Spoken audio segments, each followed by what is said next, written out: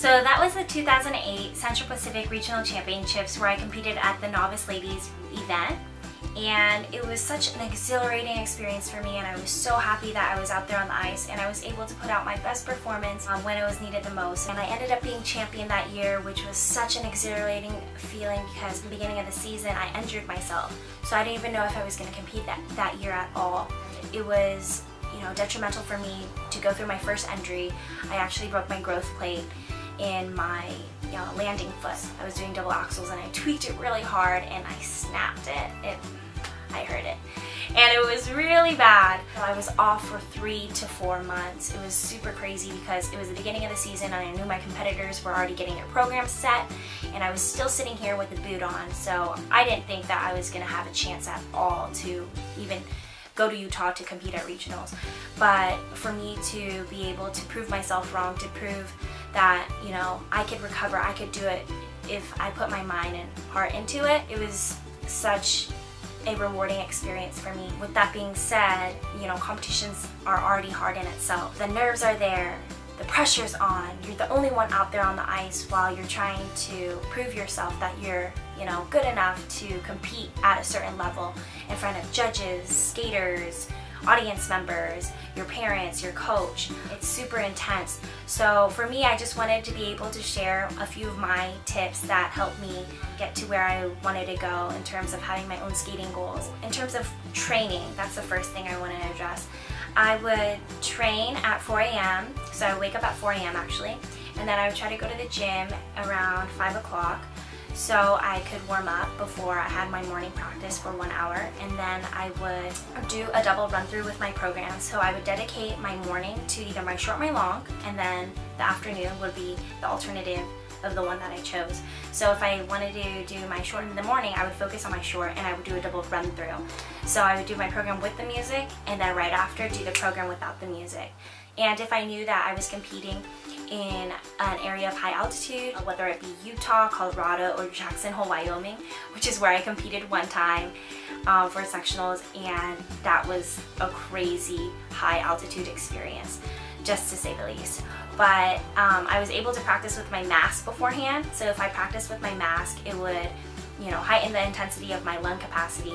And obviously after I did my program, I would be like breathing so heavily, like it actually worked, because when I actually skated in Utah or Colorado, it didn't feel as bad as it should have.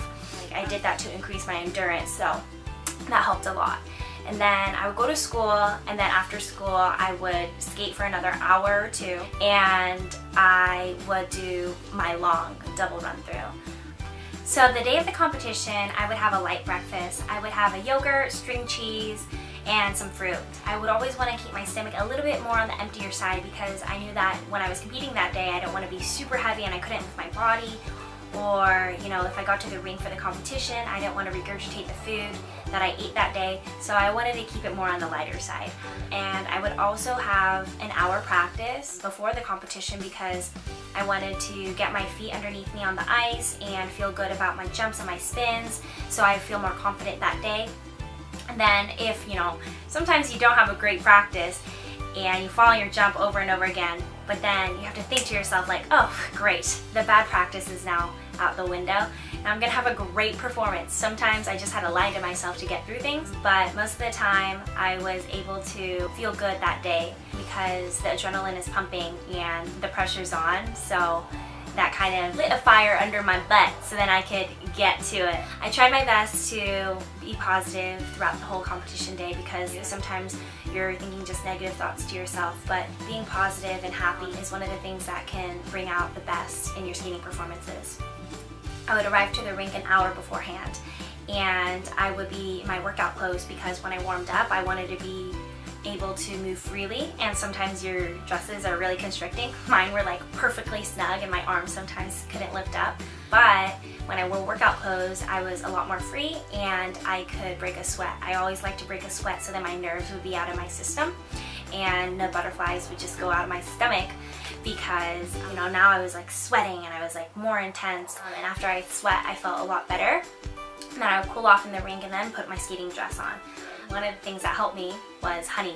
I would go to Starbucks beforehand and get like 3 packages of honey, and I would rip them, and then I would have like 1 before the warm-up and then like 2 right before my competition, because that gave me an instant boost of natural sugar. It might be a placebo effect, but at the same time I think it did help because I didn't eat that much that day. So I wanted something that would, you know, boost my energy instantly without giving me a sugar rush.